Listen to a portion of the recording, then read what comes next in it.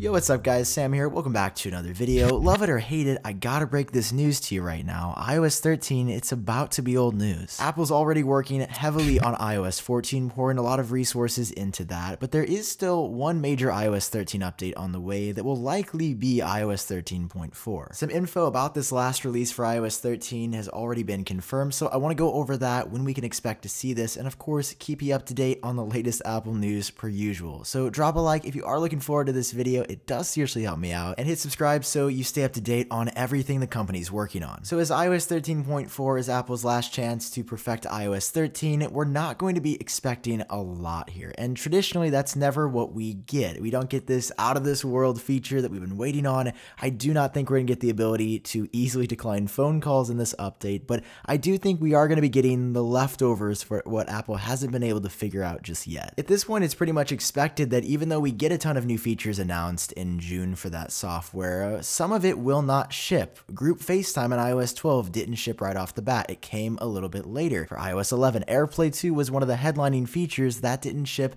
until a couple of days before iOS 13 was announced. And this year, there's been one feature for iOS 13 that Apple confirmed months ago that still isn't here just yet, and that's iCloud folder sharing. Why this has been delayed for so long, we have absolutely no idea, considering that already built in and working quite well from what I understand is sharing links to iCloud documents like pages or numbers or Keynote files. You can share those with other people really easily. Trying to put those in a folder though and sharing them will not work at all, and you can actually experience this for yourself right now. Head over to your Files app, go to your iCloud Drive, and then try to select a folder. When you do that, the share icon in the bottom left corner will not show up regardless of what you do, but find an individual document and then try to do the same thing, and you can share it pretty much instantly, whether with yourself or AirDrop. It's just a really weird setup right now that for some reason Apple struggled with. A few months ago, Apple's website indicated that this would be out before the end of 2019, but now if you check the same site where it lists all of Apple's iOS 13 features,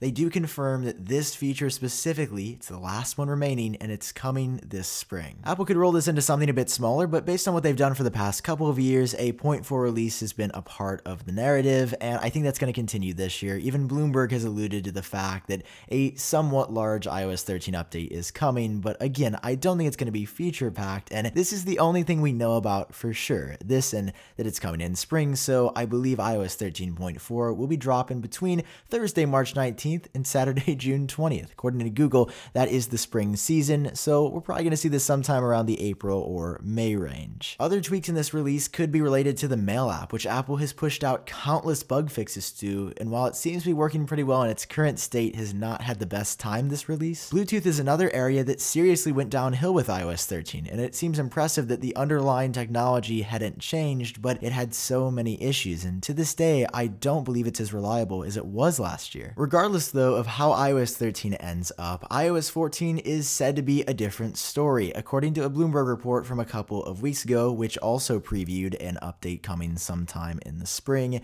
Well, we know that it's going to be better for iOS 14, or at least that's Apple's goal. They're aware of the pitfalls, they don't want it to be as buggy because they're trying to provide a good experience, and we'll just have to wait and see how that plays out because that is a narrative that we've heard before. But between now and iOS 14, we got iOS 13.4 to look forward to, and I want to hear your thoughts on this down below. Is there one feature or one fix in particular that you still really want to see? That's all I've got for you in this video. I hope you enjoyed it. I hope you learned something new. If you did, don't forget to drop a like down below and subscribe for more. I've been Sam, and I'll catch all of you in the next one.